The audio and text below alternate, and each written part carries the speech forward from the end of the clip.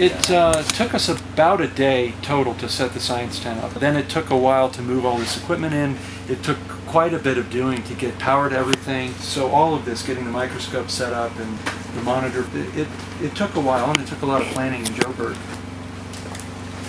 One thing that's important to us is to have material that we can compare the fossils that are coming out of the cave with.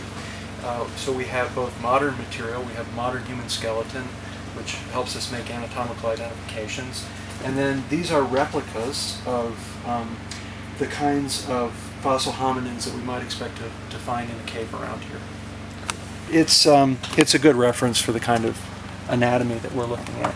But you know, there's a skull up in the cave which we're waiting to come out, and any day now, maybe today, maybe tomorrow, the skull will be here. And we really need these parts of the skeleton in order to figure out what we're looking at. And you've got to know the players before you can understand the play.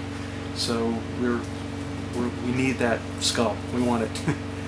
Would I rather be here in the tent or down in the cave? I'd rather be both places, to tell you the truth. I mean, I love being here. I love seeing the material as it comes in. This gives us a chance to start making sense of it, and that is it's just so great to be here. But I also want to be down there digging it up.